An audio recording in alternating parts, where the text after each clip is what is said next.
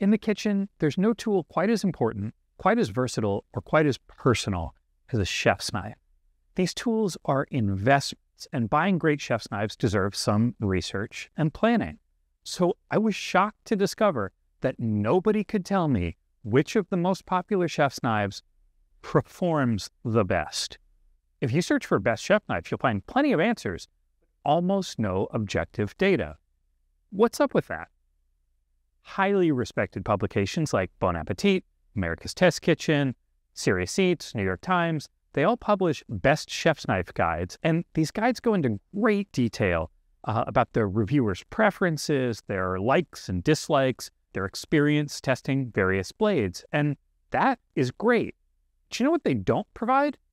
Numbers. No graphs, no charts, no CSV downloads, no objective measurements on how these knives actually perform when cutting food. But hey, I get it, right? Making objective measurements of a knife would be really hard.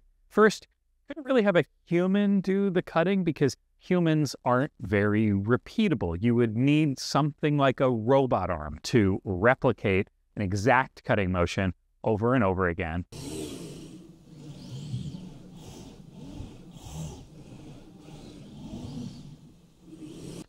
Hi, I'm Scott, and I am an obsessive guy with a robot arm. But I used to have a normal job.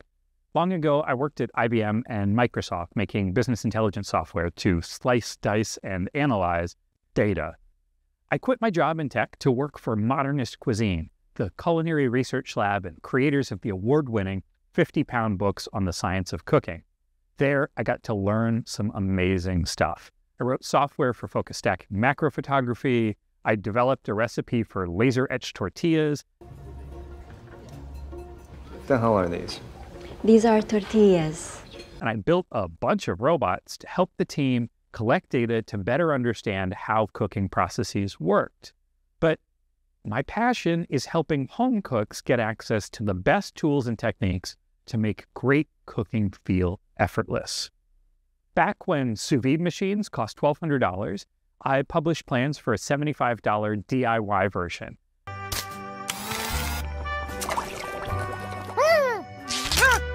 And then co-founded Sancerre to produce one of the first affordable home machines. Years later, I joined Anova as their chief innovation officer and helped develop the world's first home combi oven, a $6,000 oven in a $600 package. In all of these projects, there was an opportunity to help home cooks through science, technology, and engineering. And that's exactly why I started Seattle Ultrasonics. We're on a mission to make a better knife. But first, we have to answer the question, better than what? The Quantified Knife Project is an ambitious first attempt to bring more data into the world of kitchen knives.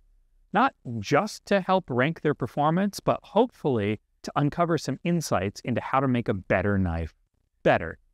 So here's what we did. First, we selected 21 of the most popular chef's knives out there. These are a mix of knives recommended by cooking websites, favorites of the chef's knife subreddit, top sellers on Amazon, and a few blades you've likely seen in Facebook or Instagram ads. And I should note that we paid full price for each of these knives, and the manufacturers didn't even know we were conducting these tests. They're finding out right now. Then, straight out of the box, we measured the sharpness of these blades using the Sharpness Test. The lower the number, the sharper the blade. This test is a very handy proxy for measuring sharpness. Quick, and I love that I can compare my measurements before and after sharpening, or versus some other knife enthusiast across the internet. 109 this time. Wow. Oh my goodness. 109. Oh, that is sharp. But the best test measures how easily you can cut through a filament, not how easily you can cut through a tomato. Next, while the factory edges of each blade were still pristine, we wanted to take some pictures. After all, when you're shopping for a knife, you want to get a good close look at the blade edge, but there's a problem.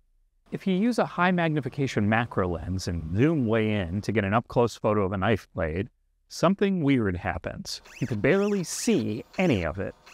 This is because of something called depth of field. In ordinary photography, where the subjects that we're shooting are much larger than the sensor on our cameras, this isn't a big deal. It's pretty easy to make everything in focus. But when you're trying to shoot very, very tiny things, it's annoying and it's unavoidable. So we used a technique called focus stacking to work around this limitation. In focus stacking, rather than take a single picture, we take dozens, and in between each one, we nudge the point of focus ever so slightly. Now, these nudges are really tiny, fractions of a micron in some cases.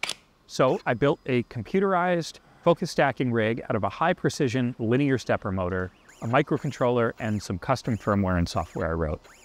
A typical stack for an edge-on image like this one might require 60 or so individual photos, so automation was key. Once we'd captured all the frames for each image, we'd load them into a special program that combines only the in-focus parts of each frame.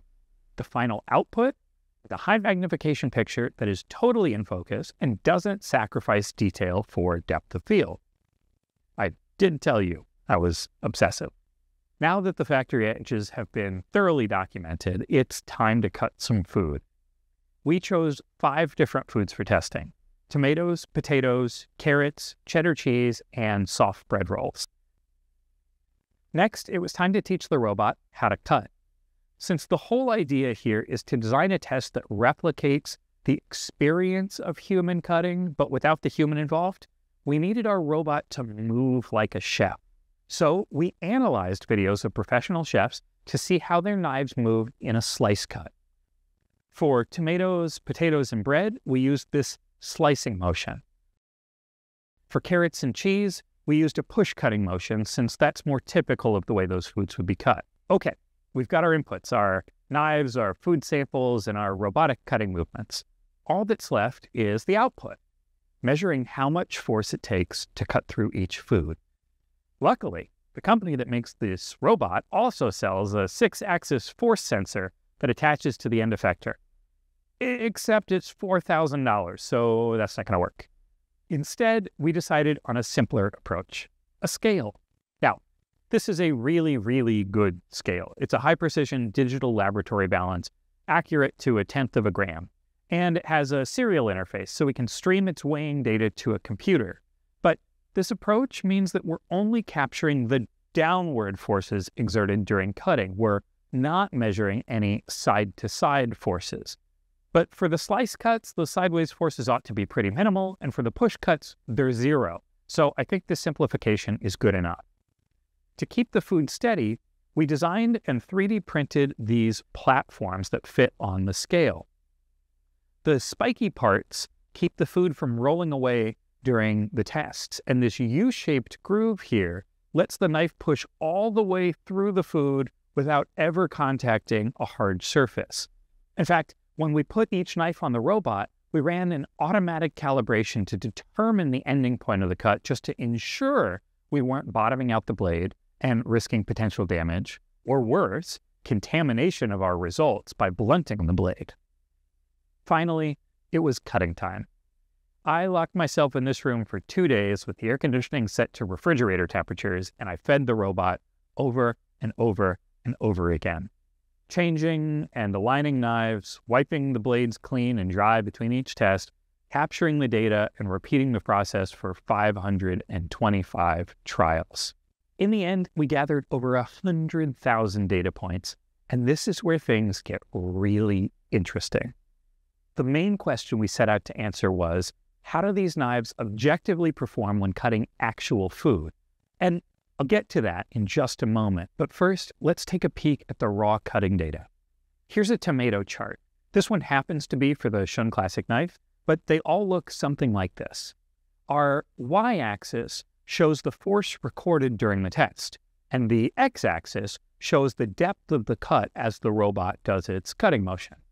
The filled-in white areas are each individual trial for this knife, and by overlaying them, we can see how similar or different the results were across the 5 tomatoes in this trial. This blue line represents the average of those 5 trials, And the white dotted line represents the top performing knife for tomato cutting. So we've got something to compare to. But what interests me is the shape of these curves. We see there's a relatively large buildup of force as we start the cut. This is the knife pushing harder and harder until it breaks through the tomato skin. Then the force drops way off. And this matches our human experience of cutting tomatoes. A dull knife takes a lot of force to initiate the cut, while a sharp knife makes it seem effortless. So, the key metric we're using to judge these tomato tests is peak force, the maximum force exerted before breaking through the skin. Cheese, on the other hand, has very different dynamics. There's no skin to pierce, there's just a friction game, a slow and steady accumulation of force as more and more of the blade sinks into the food. And this also matches our human experience of pressing a knife through a block of cheese. So the key metric we chose for cheese cubes is total force, the area under this curve. Potatoes are a little different too. There's a thin skin to break through, and then force builds up as the cross-section of the potato gets wider and wider until you pass its equator and the forces start to drop off. So for potatoes, we use average force as our key metric. Now, you might expect carrots and potatoes to behave similarly, and at first glance, they do. But if we look closer, you'll see that carrot cutting has two distinct phases. First, we're pushing the knife into the carrot like a wedge, building up force until finally the carrot cracks. It cleaves open, and the force drops off until you finish the cut. And for the final test, we've got bread. Admittedly, Hawaiian rolls are a strange test for bread cutting.